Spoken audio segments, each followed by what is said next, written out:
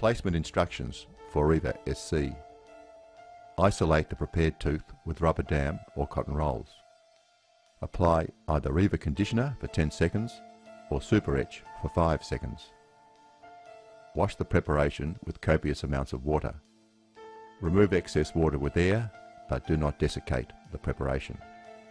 Activate Riva SC capsule and mix for 10 seconds.